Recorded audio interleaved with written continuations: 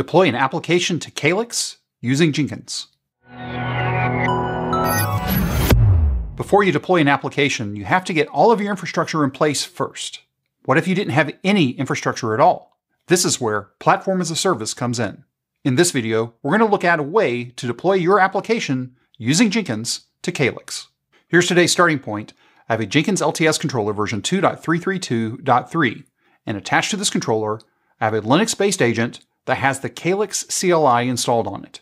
Down in the description of this video is a link to a gist that has links to all of the documentation and also the Jenkins file that we create.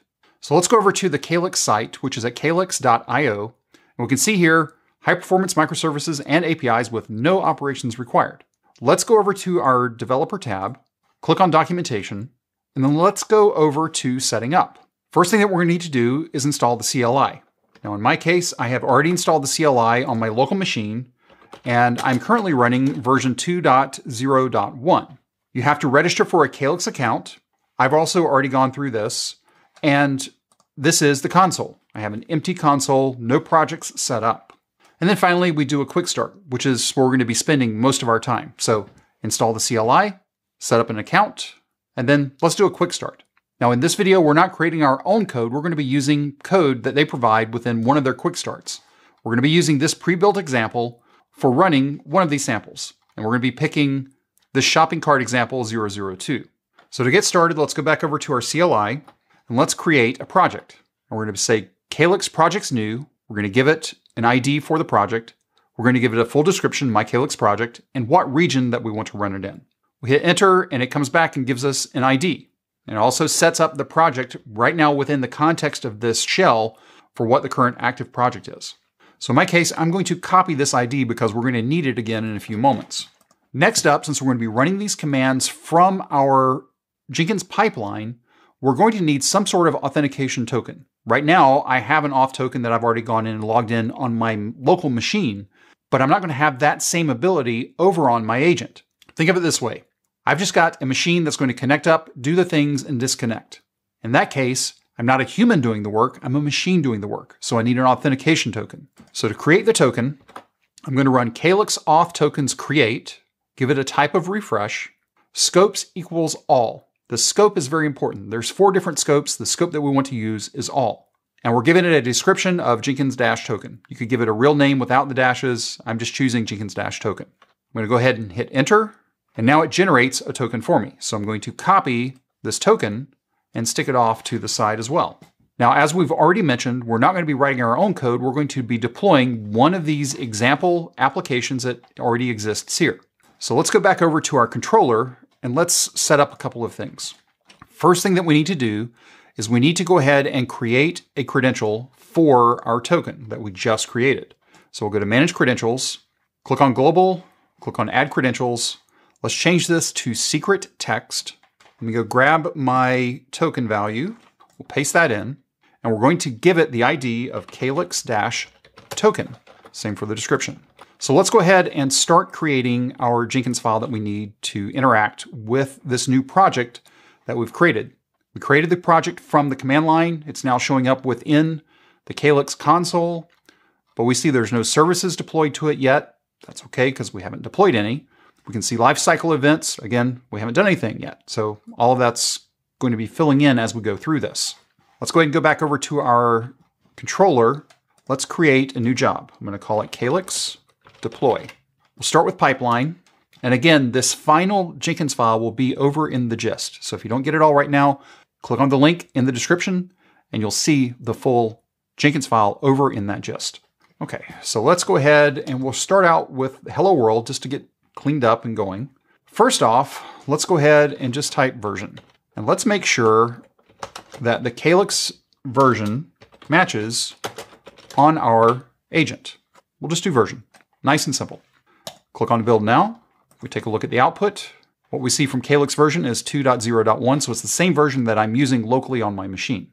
Let's go back into this Jenkins file. Let's start prepping a few more things.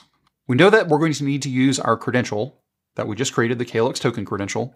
And we also know that we have a project ID that we're going to need to use, probably. You'll see it in a moment. And what we're going to be doing is we're going to be creating a service within that project. That's what this image that exists right here, this samples Java value entity shopping cart 002 is. This is going to be a service. So let's go ahead and set up some environment variables for our job. We're going to set up Kalix token equals credentials Kalix-token. Now, this Kalix token and this Kalix project are important variable names. These variable names are known to the Kalix CLI. If you were to go over and take a look in the Kalix documentation, you would see documentation for Kalix token and Kalix project. So we're just setting these values up so we can use them later on in the pipeline. I'm also setting up a variable name. Notice I'm not using Kalix at the front. I'm trying to stay out of the Kalix namespace. And I'm just saying service name, just a generic service name. And I'm setting it to shopping cart. Why shopping cart? Well, if we go back to our example, we can see here that our example is shopping cart. So I'm just using shopping cart. You can name it anything you want. So let's go ahead and add in a few stages here. Now I've prepped this earlier, so I just copy and pasted it in. And let's walk through each of these little steps. So what we can see here, let me scroll down here to get more on screen.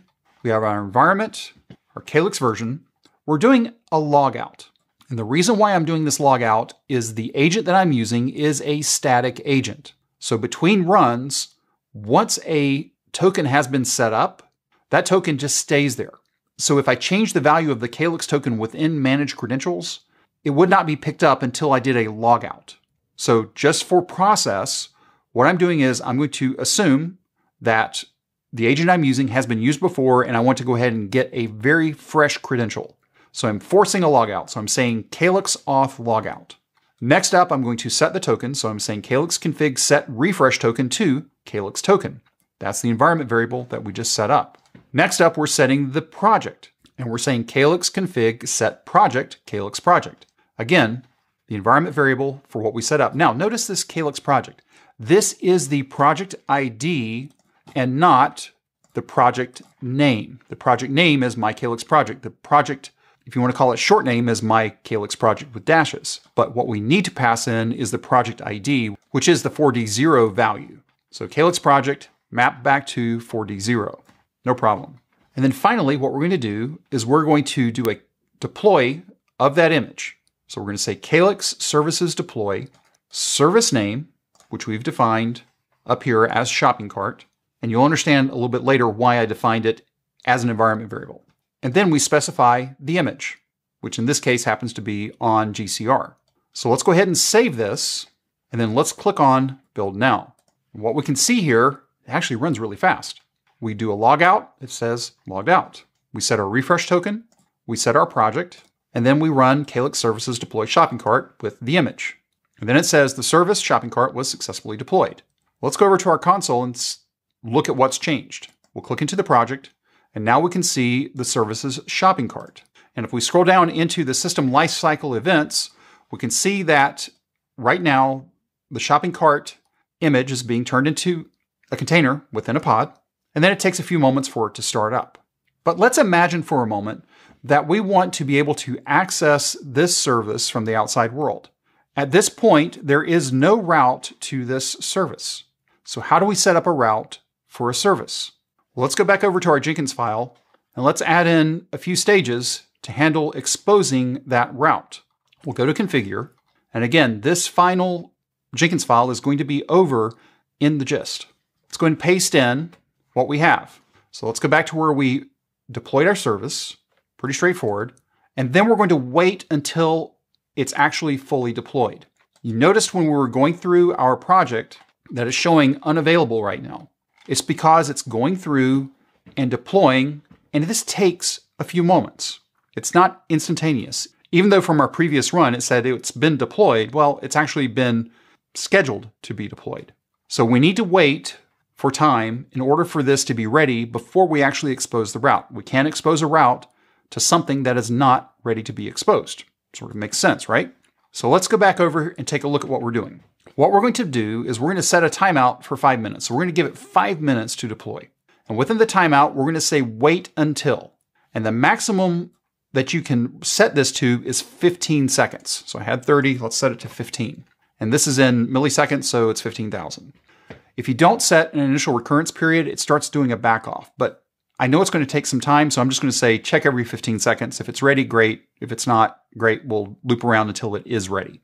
Now, how do I determine ready? Well, what I'm doing is I am going to run Kalix service, as I scroll right, list. And I'm checking for my service name, shopping cart, and then I'm going to check for ready. So in this case, until Kalix services list returns shopping cart ready, I'm just going to stay in this loop up to, in my case, 5 minutes, which is the timeout that I've set right here at the beginning of this loop. Now I'm checking return equals 0. So Kalix services list is going to return a status code of 1. I really want it to be a 0. I want it to be successful. So I'm just going to sit here and loop for up to 5 minutes. Once that has completed, I'm being a little conservative. I'm giving it a little bit more breathing room. So I'm going to give it an extra 5 seconds. And then what I'm going to do is I'm going to run Kalix routes get the service name, in our case, shopping cart. Why am I doing this? If a route already exists, you can't create a route again. So what I'm doing here is on exposing, if the route already exists, so I'm saying return status true. If it's found, that's what the 1 is, then it skips the stage. However, if it's 0, it doesn't exist because Kalix routes get for a non-existent route is a status code of 0, success. That means I'm ready to expose the service and create the route. That's what we're doing here. Kalix services expose into the service name.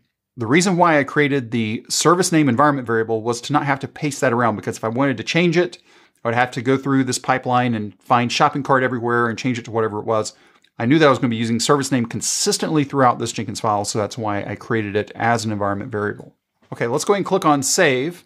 And let's go back over to our console, and we can see shopping cart is now ready. So all the time we were explaining there, we were giving this time to go ahead and start up and be ready. Let's go ahead and go back over to our pipeline, and let's run this one more time. Now, we're not changing the value of the image. It's still going to be 002. But what we're going to do now is we're going to expose the route. So if we click into shopping cart, and we take a look at routes, right now there are no routes exposed. So let's click on build now.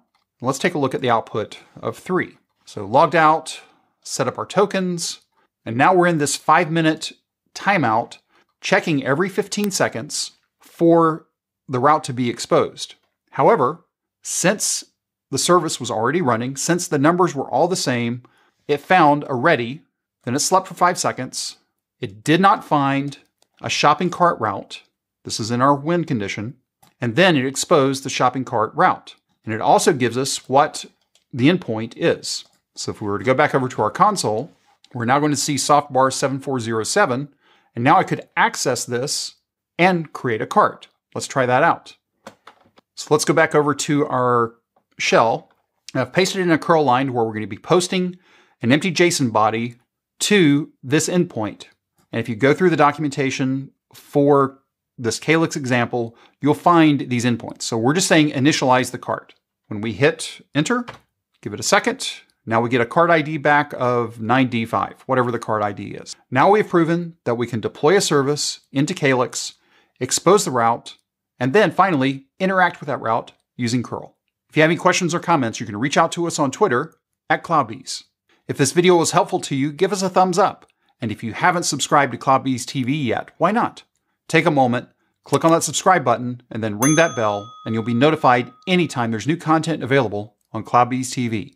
Thank you for watching, and we will see you in the next video.